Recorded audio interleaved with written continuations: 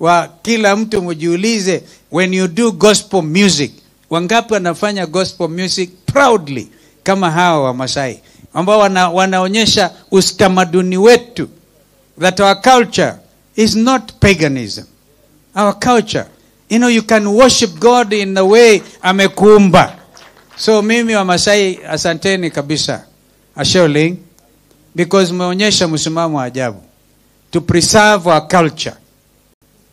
Yale mengine, because mother atakuja kuongea, tumekaa sana, she's quite steady in a number of things. She was actually suggesting, like Eugene is saying, we go to the counties, but if we go to the counties, we must get there by 9 o'clock. Ikiwa ni wakati ya kuja kanisani ya 12, tuko hapa.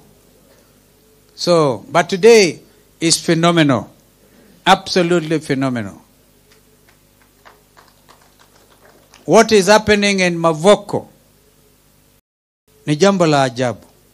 Wakati wa swearing in wa yule ambaye kwa mamlaka, mwenzake hapo in front of the whole world, almost swearing, never again shall there be demolitions.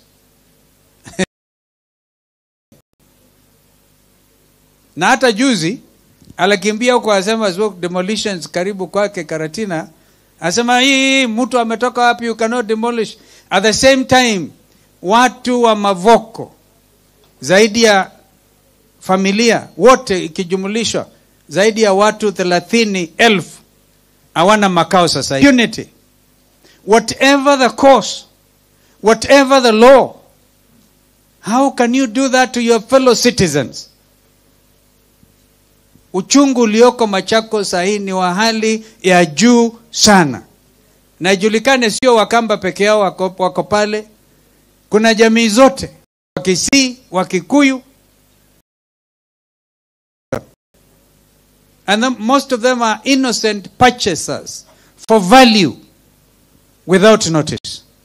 Without notice kwamba kuna mambo mengine mabaya ambayo yalifanyika hapa na pale. Evidence. Mtu anachukua savings zote anaweka kujenga nyumba, anajengea watoto. But surely kanisa, the bishops in Machakos, all 500-700 of them, we were with them, the bishops and the pastors, on Thursday. Karibu anaapa kwamba we know we made a mistake. How do you desecrate places of worship, whether churches or mosques? You don't do that. Because the freedom of worship in the first place is guaranteed under the Constitution. So, mumetuambia Bishop, baba asilale, asinyamaze, asinyamaze. Na hatutanyamaza, na sio Raila. Pia tusitegemee Raila peke yake. Tuseme wa Kenya, tusilale na tupige kelele, na sio kupiga kelele, tutapiga kelele technically. Tutapiga kelele zetu in a manner that does not mean we are lesser citizens than anybody else. Equality of the person under the law. Kwa hivyo, msiwe tumutangojea sisi tu Raila arudi pale. I will not allow Raila, me myself, arudi kwa maandamano. Let the country do it. Munanisikia? Hello?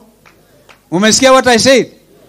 Yani sio Raila kila wakati na Kalonzo anapigwa tear gas. I want you to know, bishops, and thank you so much, Chairman, you prayed, I think in the small room there, you said that there were deliberate efforts kumuua Raila kwa risasi wakati wa maandamano. Na kutokana na maandamano ndio tunafanya mazungumzo. If people want to go for negotiations, national dialogue, it must be